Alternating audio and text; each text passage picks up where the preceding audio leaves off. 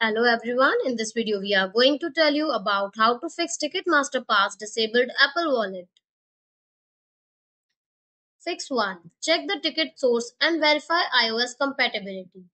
Ensure your ticket was purchased directly from Ticketmaster, not a third-party site. Confirm that your phone supports the latest iOS required for Apple Wallet. Fix 2. Update your software. Update your iPhone to the latest iOS version. Open the Settings app on your iPhone. Tap on General from the list of options. Tap Software Update to check for available updates. Tap Automatic Updates and turn on. Download and install iOS updates. Upgrade the Ticketmaster app to its latest version. Find and tap the App Store icon on your home screen.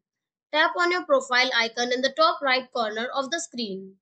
Scroll down to the Updates section. Look for the Ticketmaster app in the list of available updates.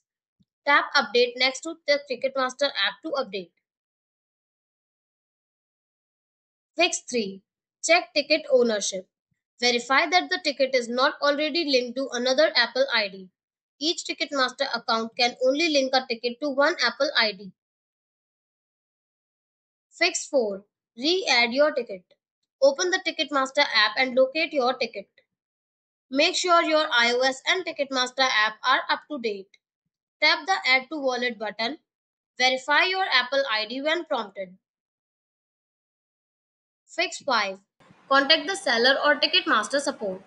If your ticket still is not visible in the Ticketmaster app, get in touch with the seller you purchased the ticket from for additional support. Contact Ticketmaster customer support to request that they unlink the Apple ID associated with your tickets. Thanks for watching the video. Do like, comment and share our video. Subscribe to our channel and hit the bell icon for upcoming videos.